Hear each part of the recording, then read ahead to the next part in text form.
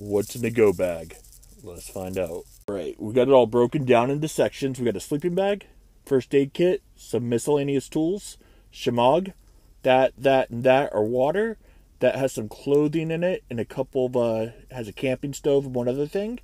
That has food, some loose items are my rain poncho, bivy, and a compass. So let's break this down and see what's inside each thing. All right, the water system. This is the case to carry the hydration bladders inside the backpack. I have 2 hydration bladders. Probably only use one, but I like to have one for backup. I have a steel canteen. I went with a steel canteen because if push comes to shove, I suppose I could boil water in it if I needed to. Hope I don't ever get in that bad a situation.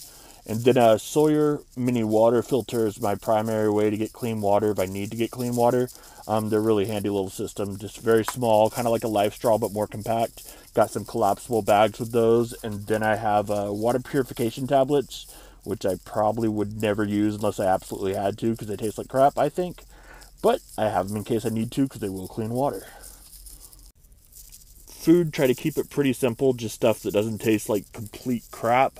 Has a decent shelf life and is pretty easy to eat in any situation. Individual packets of food out of different MREs, entrees, side dishes, just individual things, good shelf life. These are Korean military MREs. They're like a rice and beef dish to add some hot water. They're actually pretty good. Food bars, simple, long shelf life. And then these are probably my go-to. Add water to these and they heat up in the bag. They're actually pretty tasty. And that's pretty much what I do for basics for food in there. Alright, first aid kit. This kind of evolves with me as I learn new medical skills and take a little time to learn a little bit more. This tends to change, take things out, put things in. Currently, I have a lidocaine roller in there to help numb an area, some gauze, little medicines you can get at the gas station, ibuprofen, Tylenol, Pepto-Bismol, just a bunch of different little ones. Some medical tape, sterilized scalpels, some bandages, wound closure strips, and sutures. A blood clotting sponge. This is eye wash. You can also use it to help clean out a wound. Vent seal, some K95 masks, and an Israeli compression bandage. Alright, just a few miscellaneous things.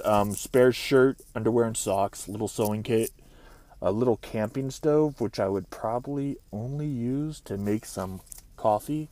And I don't care how bad the emergency is, coffee is always very important if you don't want me to kill people. So, that's that. Alright, it all goes neatly back into that bag. Couple of things I didn't cover, I think, are I usually have a little notebook in there with a pencil, some folded up maps. I take a harmonica with me, but for the most part, that's it. That's the bag I'd use to try and survive a few days in the event of natural disaster, getting stranded somewhere while I'm working, alien invasion, zombie apocalypse. It all kind of falls under the same umbrella, and that's it.